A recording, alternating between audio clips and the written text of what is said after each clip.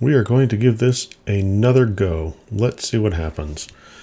If it works, it works. If it doesn't, it doesn't. If it doesn't work, then we'll just circle back around and pretend like it worked. And if I have to upload a file, I have to upload a file. Anyway, as the title of the video says, I'm not perfect. Good evening. Welcome to 5 Day with Jay. I'm your host, J.R. Murdock. I'm tired of making a mess with the stream. I started and stopped it like 5-6 times. It still does not say that I'm streaming, which is frustrating. So if it is streaming and you're seeing it, awesome. If it's not streaming and you don't see it, it's going to get recorded. I'll get it uploaded. It will just take a little bit longer, which will frustrate me because I can't figure out why it's not currently functioning. Anyway, good evening. Thank you for joining me. I'm so glad that you're here. Again, as it says in the title, I'm not perfect.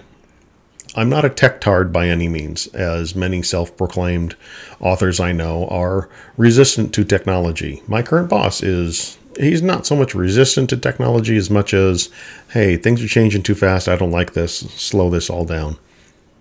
I get it. Technology can be imposing, it can be frustrating, and there's things that you need to deal with. As we said yesterday, you learn to adapt, you learn to figure this stuff out, and you move on. It's what you do. So that's what we're doing. We're just going to move on. We're going to continue recording as if we're streaming and have a good time with it. I make a lot of mistakes from day to day. It's why I got a paper brain that sits next to my computer. I need to write stuff down. If I don't, I'm going to forget it. If I don't keep track of what I need to do, I will forget it. If I don't keep a checklist, I will forget something. If you send me to the grocery store and give me 3 items, I will likely remember all 3 of those items. You give me 4, you're going to get 3. I will forget one of them. Guaranteed. That's the way my brain works. I've tried memory programs before. You know, that guy. I've tried mnemonics. I've tried, I'll just remember the first letter of each one and make a word out of it. I've tried, trust me, I've tried different memory techniques. Certain things stick in my brain, certain things do not. Like foreign languages. Foreign languages, I've tried. I really have. I've tried hard learning foreign languages. They don't stick in my brain. I can understand some Spanish now that I've been around it for so long, but I'm not fluent. I've taken 3-4 years of Spanish, and that's why I can understand some of it, but I'm not. I don't communicate in Spanish well. I do try. I can hold a basic conversation about a 6-year-old level, and that's pushing it. Other things stick in my head that I cannot explain. A lot of the math that I learned in high school, mathematical formulas, these things stick in my brain. I had something about math, they stick in my head. Song lyrics. You play a song for me once. If it's not some screaming death metal that you can't understand the lyrics without focusing intently on it, if it's a regular song, I'm going to end up remembering the lyrics. They're going to stick in my head. That's the way my brain works. I can't help it. But everyone's brain is different. Everyone has different ways that their brains function. I know my limits, my capabilities, and I've had to learn to accept those capabilities and just move past them and understand that there's limits to what I can and cannot do, both mentally and physically. But let's deal with mental today. We'll deal with physical another day. You guys, if you've watched this feed for any time, you know my background. Mentally, when I'm working on a story, it's very easy for me to get laser focused on a story when I'm working on it. And I will begin writing and I will lose track of what I'm doing and how it's going. I will be very intense when I'm working on it. That said, it's also very easy for me to fall out of a story and try and force a story to go somewhere that the story's not going. The other day, I mentioned I was working on Giant Robot Planetary Competition Book 3, and I deleted a lot of words and wrote a bunch more words. It's just how it goes. That's how my brain works. Sometimes my brain needs to go down a path the wrong way, realize I was going the wrong way, do a U-turn, go back to where I should have been, and start over again. If you've ever been on a road trip with me, I've said this before, no road trip is complete without at least one U-turn. That's the way I am. Whenever we go somewhere, if it's something where we haven't been to before, I'll make a U-turn. If it's somewhere we have been before, chances are I will still end up making a U-turn. I used to get frustrated with myself. The missus used to get frustrated with me. Now we just accept it, and it's a running joke. It really is. It's not anything to get stressed out about. If we're on a trip going somewhere, fine. If we're running late somewhere, well, it's not going to suddenly make us be on time just because I didn't have to make a U-turn. And so we accept these things. With my writing, I've learned to accept my failings to a degree, but I've also pushed myself to spot those failings as early as possible to continue moving forward with my writing. I don't want to get deep into a book. One book I wrote that I was working on was called To Fall from the Sky. It was an interesting story to me at the time, and by the time I got about halfway through the book, I realized I had no idea where the heck I was going with that story. Yes, I was writing into the dark. I liked the characters, and I probably need to delete about half of what I wrote, which would probably be about 25 or 30,000 words. It just chop that off and go, okay, I was really heading in the wrong direction. I know how the story ends. I know exactly how the story ends. But I needed to give myself that time to write that story. It was going to be another first in a series type of book when I was working on it. I still may go back and visit that one sometime, and I might finish it off.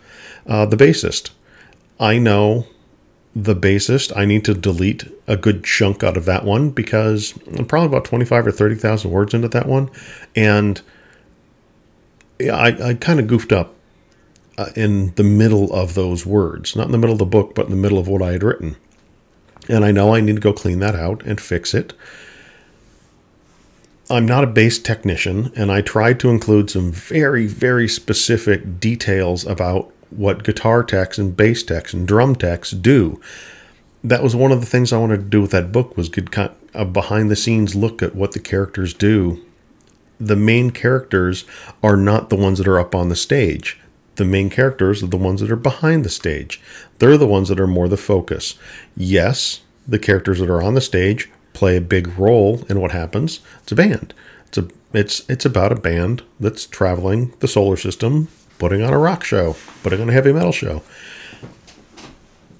But I know now where I goofed up, why I goofed up, and how to correct it. Being perfect when I write a first draft isn't my goal. Do I want it to be clean? Yes. Do I want it to be consistent? Absolutely. And that's the biggest challenge when I'm writing, is to make sure that something is internally consistent. I'm not to the point in my career where I can just sit down, write a clean copy start to finish. Yes, I understand that there are a lot of writers that they go through, they'll write a chapter, 2 chapters, whatnot, in a given day.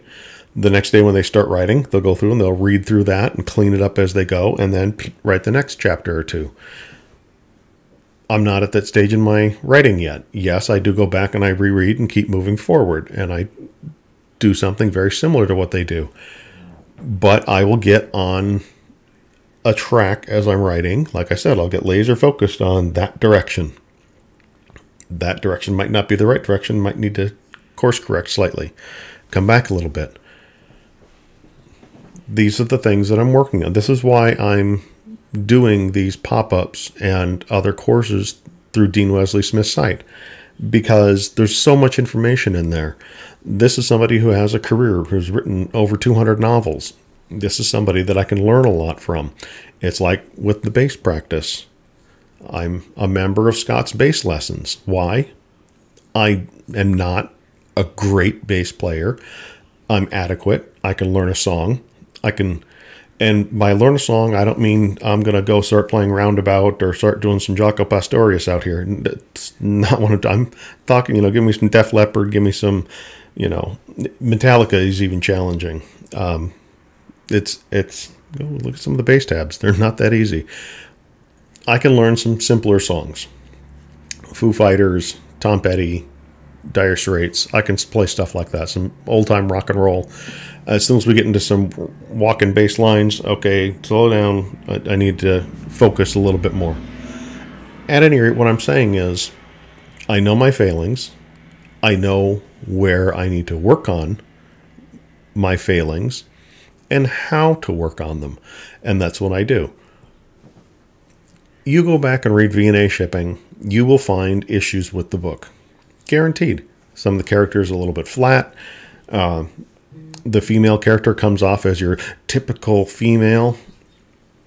This was written at a completely different time in my life. V&A Shipping was written 15 years ago or better. I was a completely different person 15 years ago. The world was a completely different place 15 years ago. And the character made sense to me at the time. The character, as you read V&A Shipping 2, is a little bit more advanced. V&A Shipping 3, she really comes into her own. This is because I matured as a person, therefore my characters and my writing matured. Nothing you can do about that. I get that a lot of people who write books are younger, and it's what you write when you're younger is representative of where you're at in that stage in your life. V&A Shipping very much is representative of where I was at that point in my life and how I thought, how I functioned. Doesn't mean I can't change and become better. Just, yes, I made mistakes with that book, but I'm not going to go back and rewrite that book. It's been out there for years. A lot of people enjoy that book. There's a lot of things about that book that I feel are really good and worthwhile. One mistake I made right now is I forgot to grab some water to make sure I was staying hydrated. Pardon me. But what I'm saying is, if you are having issues with your writing, by no means am I a professional writer. Am I not giving writing advice? All I'm saying is sometimes you need to take a step back from what you're doing and focus yourself a little better on what you're doing. Don't beat yourself up because something isn't perfect. That's all I'm saying. And that's kind of where I'm going with my writing. I know I make mistakes. I know I have made mistakes. Correct them and move on. That's what I'm doing.